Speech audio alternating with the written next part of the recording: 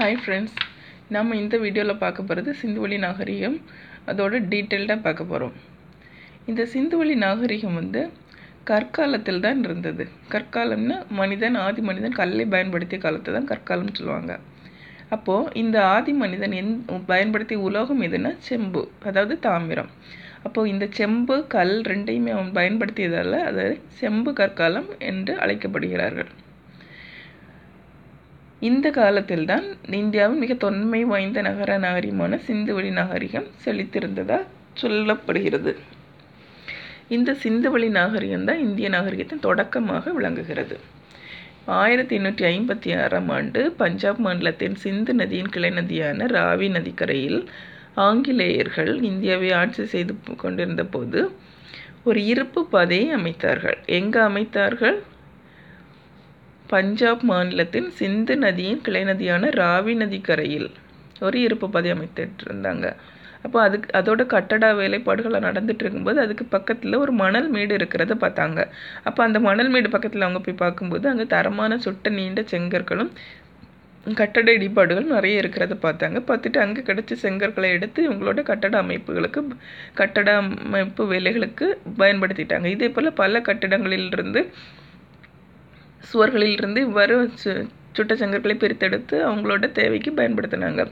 அதுக்கப்புறம் 1921 ஆராய்ச்சியாளர்கள் இந்த பகுதியை அகழ்வாராய்ச்சி செய்து இங்கு ஒரு தொன்மையான முதுபெரும் நகரம் இருக்கிறதை கண்டுபிடிச்சாங்க. இப்போ தான் இதுதான் இந்தியாவின் தொன்மையான நகர நாகரிகம் என்று கூறினார்கள். இந்த ஹராப்பா என்ற சிந்தி மொழிக்கு புதையுண்ட நகரம் என்று ஒரு பொருள் இருக்கு. சுமார் 4700 ஆண்டுகளுக்கு முற்பட்ட இந்த நாகரிகம் இந்தியாவில் இருக்கிறது. அப்போதான் அவங்க கண்டுபிடிச்சாங்க. இதே போல் பல இடிபாடுகள் எங்கெல்லாம் இருக்குதுன்னு பார்த்தா, இடிபாடுள்ள நகரங்கள் எங்கெல்லாம் இருந்ததுன்னா மொஹஞ்சதாரோ, சான்குதரோ, கலிபங்கன், லோத்தல் போன்ற பல்வேறு இடங்களில் இருந்தது. அதுக்கப்புறம் இங்கே ஒரு பெருங்குளம் இருக்குது. இந்த பெருங்குளம் எப்படி இருக்குதுன்னா இந்த ஒரு சுட்ட செங்கற்களால் கட்டப்பட்டிருந்தது. பல கட்டட அமைப்பு நுணுக்கங்கள் எல்லாம் வச்சு தான் இந்த பெருங்குளத்தை கட்டியிருக்காங்க. இங்கே இருந்த கட்டப்பட்ட சுட்ட செங்கற்களை பயன்படுத்தி தான் இந்த குளம் கட்டப்பட்டிருக்கிறது. இந்த சுட்ட செங்கற்கள் மேலே மெழுகு பூச்சி இருக்குது. இந்த மெழுகு எதுக்கு பூசியிருக்காங்கன்னு சொன்னால் நீர் வெளியில் கசியாமல் இருக்கிறதுக்காக இந்த மெழுகு பூசியிருக்காங்க. அதாவது இந்த மாதிரி ஒரு அமைப்பு நமக்கு ஒரு ஆச்சரியமான விஷயமா இருக்குது. அப்போ அதுக்கப்புறம் இந்த குளத்தின் இரு பக்கங்களிலும் படிக்கட்டுகள் உள்ள ஏறி இறங்கி போகிறதுக்கு படிக்கட்டுகள் வைத்திருக்காங்க. 2 சைடுலேயும் உடைமாற்றும் அறைகள் இருக்குது. அதுக்கப்புறம் இந்த குளங்கள் கிணற்று நீரால் நிரப்பப்பட்டிருக்கின்றன. குளத்திலிருந்து அழுக்கு நீர் வெளியில் போகிறதுக்கு அதுக்கும் செப்பரேட்டாக கால்வாய் வச்சுருக்காங்க. அடுத்தது இங்கே கட்டடங்கள் எப்படி இருக்குன்னு பார்க்கலாம். அங்கே வீடுகள் வரிசையாகவும் ஒழுங்காகவும் கட்டப்பட்டிருக்கிறது. 2 அறைகள் கொண்ட சிறு வீடுகள் முதல் மாடி வீடு வரை பலவிதமான கட்டடங்கள், மண்டபங்கள், தானிய களஞ்சியங்கள் எல்லாமே இருக்குது. பொதுவாக ஒவ்வொரு வீடுகளில் ஜன்னல்கள் கிடையாது. ஒவ்வொரு வீட்டிலும் கிணறும் குளியலறையும் கண்டிப்பாக இருக்கும். வீடுகளின் முன் குப்பை தொட்டிகளும் கண்டிப்பாக வச்சுருப்பாங்க. அடுத்தது நகர அமைப்பு பார்க்கலாம். இந்த நகர அமைப்பு எப்படி இருக்குன்னா, பொதுவாக வல்லுநர்களால் திட்டமிடப்பட்ட பிறகு இந்த நகரங்கள் அமைக்கிறார்கள். இந்த நகரத்தோட அமைப்பில் ஒரு ஸ்பெஷாலிட்டி என்னென்னா, வடபகுதி சற்று உயரமாகவும் குறுகலாகவும் இருக்கும். கிழக்கு பகுதி விரிந்தும் சற்று தாழ்வாகவும் இருக்கும். இது ஆய்வாளர்கள் என்ன சொல்கிறாங்கன்னா, இது ஒரு பாதுகாப்பு அம்சமாக கருதுகிறார்கள். நகரங்களை ஆட்சி செய்ய உரிய நிர்வாக அமைப்பு இருந்திருக்கக்கூடும்னு சொல்கிறாங்க. ஏன்னா அங்கே உள்ள அமைப்புகள் எல்லாம் அப்படி இருக்குது.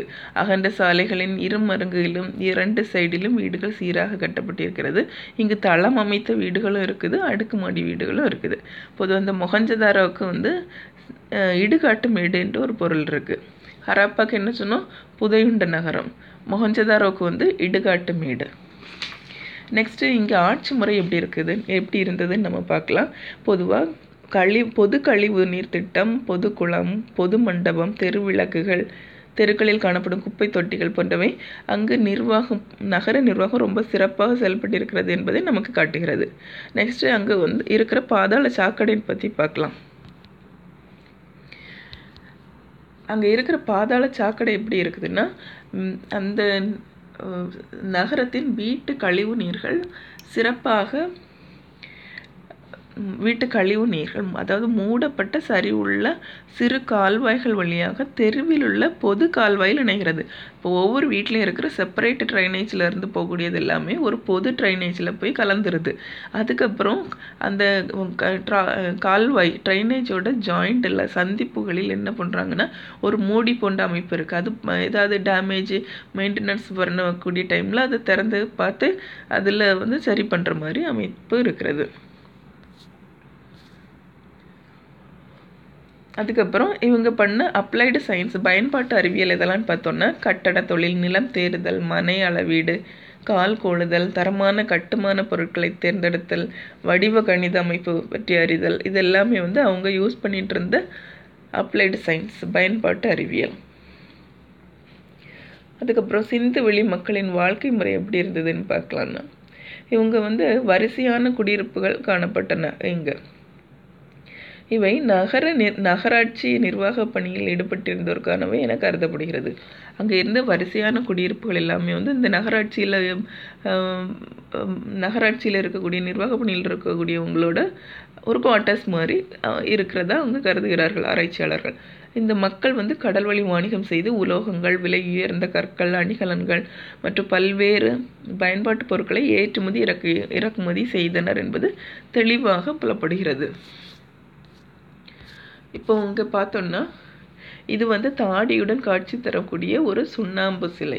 இதெல்லாம் அவங்களோட கலைகள். இது ஒரு நடன பெண்ணின் நாட்டிய மங்கையின் ஒரு சிலை. இதெல்லாமே அவங்களோட கலைகளுக்கு ஒரு எடுத்துக்காட்டு. நெக்ஸ்ட்டு இவங்க மட்பாண்டங்கள் சக்கரத்தை பயன்படுத்தி சட்டி, பானைகள் இதெல்லாம் பண்ணியிருக்காங்க. இவை பளபளப்பாகவும் வண்ணங்கள் பூசப்பட்டும் இருந்திருக்கிறது.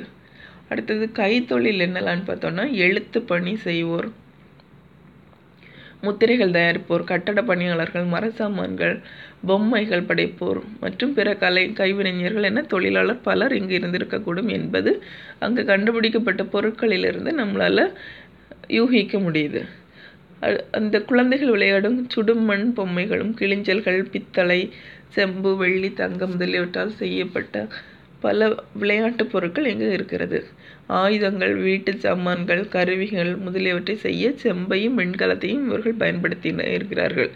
தங்கமும் வெள்ளியும் அணிகலன்கள் செய்ய பயன்பட்டிருக்கிறது.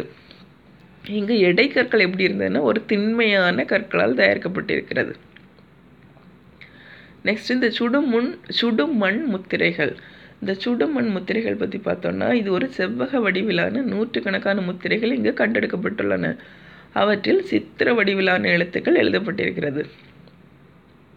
அவ்வெழுத்துக்கள் இதுவரை இனம் காண முடியவில்லை.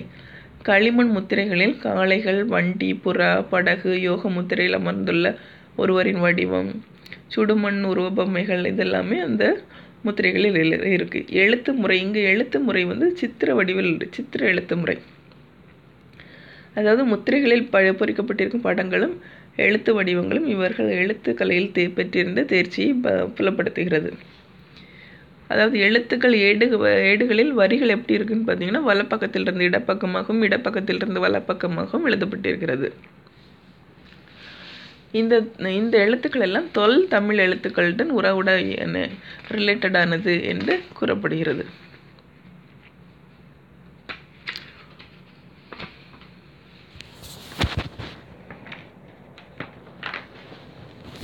இவங்களோட தொழில் என்னன்னு பார்த்தோன்னா பயிர் தொழில், கைத்தொழிலாளர்கள், வணிகர், நெசவாளர், மட்பாண்டம் செய்வோர், உலோகம் வேலை செய்வோர் என பல வகையான மக்கள் இங்கு காணப்பட்டனர். விவசாயம் தான் இவங்களோட முக்கிய தொழில். கோதுமை, பார்லி இது விளைவித்துட்டு இருந்திருக்காங்க. இதில் மிஞ்சிய தானியங்களே அவங்க களஞ்சியங்களில் கொண்டு சேமித்து வச்சுருக்காங்க. அப்புறம் இவங்க உடைகள் பருத்தி கம்பளியாலான ஆடைகளை அணிந்திருந்தார்கள். வேட்டி போன்றவை கீழாடையாகவும் சால்வை மேலாடையாகவும் யூஸ் பண்ணியிருக்காங்க. அணிகலன்கள் பார்த்திங்கன்னா தங்கம், வெள்ளி, தந்தம், விலை உயர்ந்த கற்கள் இதெல்லாமே அணிகலன் செய்ய பயன்பட்டிருக்கிறது. ஏழை மக்கள் கிளிஞ்சல், தாமிரம் இவற்றாலான அணிகலன்கள் அணிந்திருக்கிறனர். ஆண் பெண் 2 பேருமே அணிகலன் ஜுவல்லரிஸ்லாம் போட்டிருக்காங்க. இனி கலைகள் பற்றி பார்த்தோன்னா சிந்துவெளி மக்கள் டெரகோட்டான்னா தெரியும், இந்த சுடுமண் பாண்டத்தில் செய்யக்கூடிய இப்போ எல்லாருமே யூஸ் பண்ணிகிட்ருக்காங்க. சுடுமண் பாண்டத்தில் செய்யக்கூடிய அந்த பீட்ஸ் எல்லாம் செய்கிறதுக்கு வந்து சுடுமண் எடுத்து அந்த மாதிரி அதில் கிளே எடுத்து அதை செய்வாங்க. அந்த மாதிரி அந்த டெரகோட்டா வந்து இவங்க பண்ணிகிட்டு இருந்திருக்காங்க.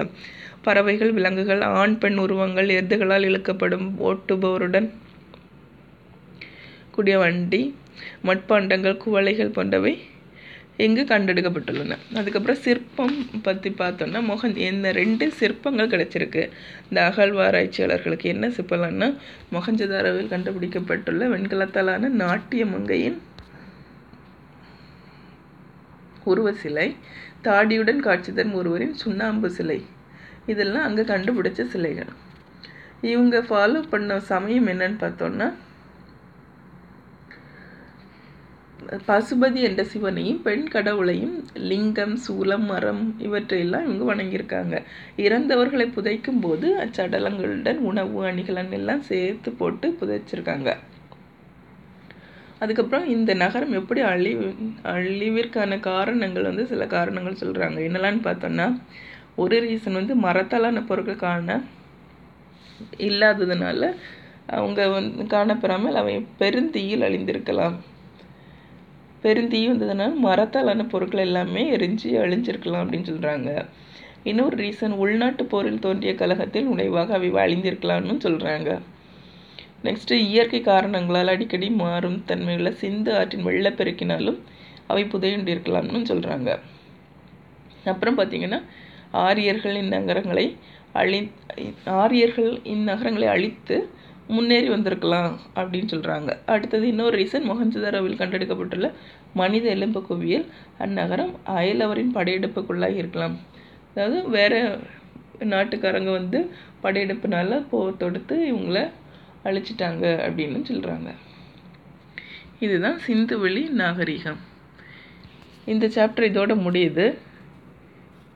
இனி நெக்ஸ்ட் லெசன் நெக்ஸ்ட் வீடியோவில் பார்க்கலாம். உங்களுக்கு பிடிச்சிருந்ததுன்னா சப்ஸ்கிரைப் பண்ணுங்கள், லைக் பண்ணுங்கள், ஷேர் பண்ணுங்கள், கமெண்ட்ஸ் வந்து கொடுங்க, ஃபீட்பேக்கு கொடுங்க. தேங்க்யூ.